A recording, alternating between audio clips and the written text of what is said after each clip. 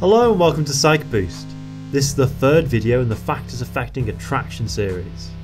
In this video we'll be looking at filter theory.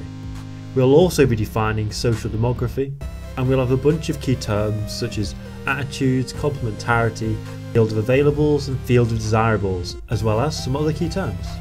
And as always, I'll give you some other ways to extend your evaluation if you had to write about filter theory in an essay.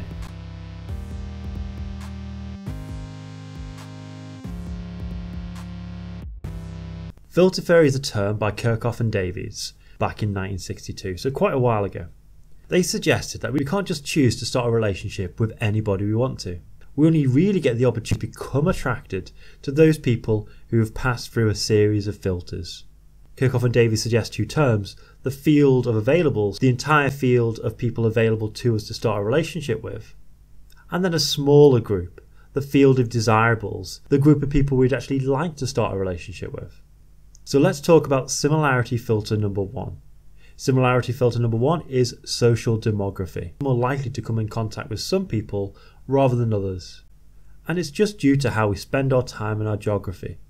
So these factors are: who do you live near? Who you're with when you go to college, when you go to university, when you go to work, and who do you socialise with, and where do you socialise? Now, these educational, work and social choices are going to be linked to certain characteristics like your social class, perhaps your level of education, and how much money you've got in the bank. So while we feel there's a chance of meeting anyone, in fact we only meet a certain subset of people during our day-to-day interactions, and these are going to be the people that we would start a relationship with.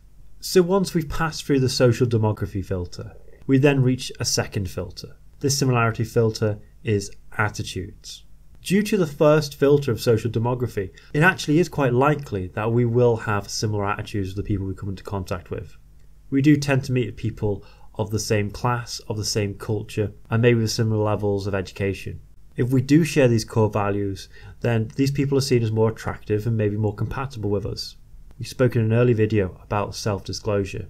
If we share attitudes, it's much easier to self-disclose your opinions and not feel you're going to be judged on them. Once someone's passed through the filter of attitudes, then we come on to the third filter. This third filter is complementarity. We need to be matched with those people who are going to provide for our emotional needs. Now these could be similarities. We might be quite passionate, and we might want a partner who's quite passionate as well. But complementarity can also work by looking for differences that are mutually beneficial. So for example, one partner might really enjoy organising social activities, while the other partner doesn't enjoy the organisation but really enjoys being a part of them. If both of them wanted to organise the social activities, maybe it would lead to conflict. So you have two people fitting quite nicely into two roles within a relationship. It's thought that the attitude similarity is useful at the beginning of a relationship because of the self-disclosure, but it's seen that the complementarity filter is more important for the success of a long-term relationship. Some key evaluative research. Kirchhoff and Davies did some research to back this up. They used a longitudinal study design over 7 months. They used questionnaires to try and find the views of student couples. These student couples would have together for more or less than 18 months. If they'd been together less than 18 months, they would judge a short-term relationship. If they were for more than 18 months, they would judge a long-term relationship.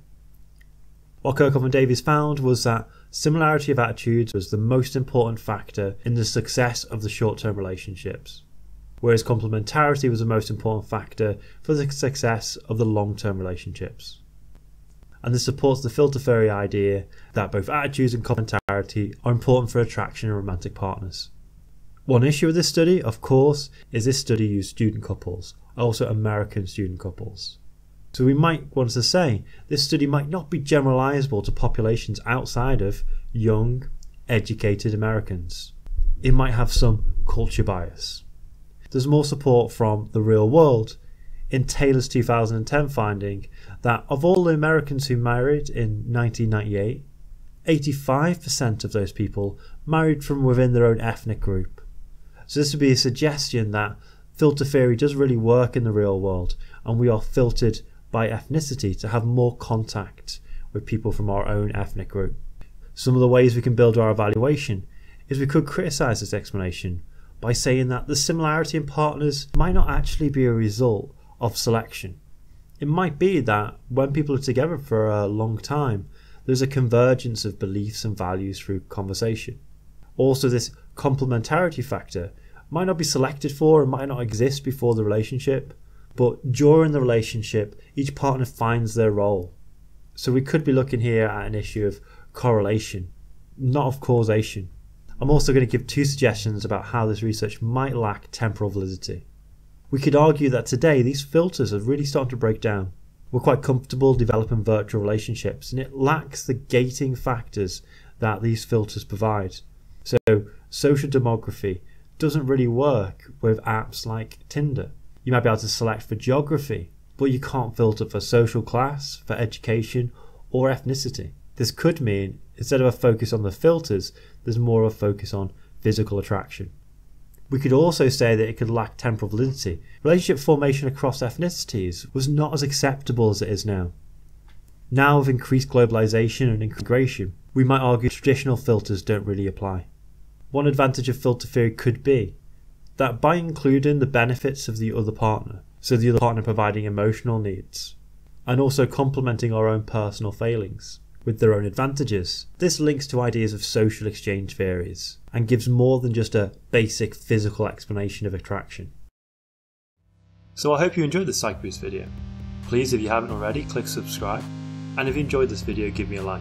Have any questions at all, pop them in the comment box and I'll try and get back to you. If you'd like the free resources that come with this course, I put the posters and some other things into this Dropbox link. Until the next video.